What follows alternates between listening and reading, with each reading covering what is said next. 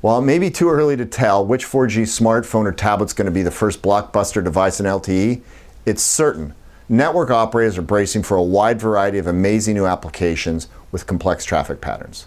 Simply put, the 3G infrastructure is already under severe stress, and the challenge now is to ensure that this doesn't happen on LTE. In setting the network neutrality rules, the FCC even acknowledged this fact. Mobile broadband networks require sophisticated management systems to avoid being swamped or congested. So what's needed? LTE policy enforcement. First, mobile operators need fine-grained intelligence on the behavior of their network and their subscribers. It's critical to know which applications are consuming the network resources.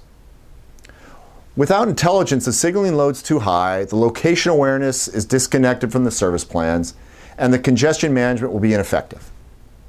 3GPP, which develops mobile standards, has defined System Architecture Evolution, or SAE, as the core design for LTE. In this architecture, policy enforcement is carried out as an intermediate point between the internet router and the SAE gateway, which could be a GGSN or a PDSN. Policy management is carried out at a higher layer by a system including AAA server, the PC RF, the customer portal, and the charging platform. Let's walk through this in practical terms. We begin with network intelligence. Deep Packet Inspection, or DPI, is the core technology that captures the user's application, the location, the device awareness. This intelligence can be used to define specific subscriber plans and policies.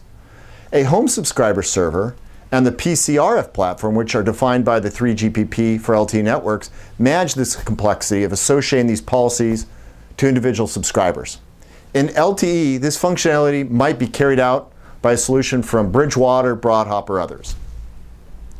An intelligent policy enforcement platform, which resides in the network upstream from the packet gateway, translates this knowledge into real-time control by means of PCEF. The key attributes for intelligent policy enforcement are, first, service flexibility, which is being able to support rapidly changing subscriber models.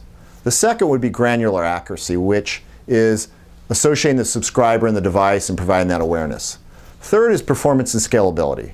Operators need to support millions of subscribers and tens of thousands of transactions per second. And finally is the real-time analytics, which gives the information feedback loop moving for detailed business intelligence reports. At Procera Networks, we've been developing and deploying policy enforcement systems that drive some of the largest Tier 1 operators in the world. We've scaled these systems to support multiple 10-gig channels, 120 gigs of real-time enforcement, and tens of millions of simultaneous flows per system. Our solutions are already being deployed in major LTE networks globally. To learn more about LTE policy enforcement, download our white paper.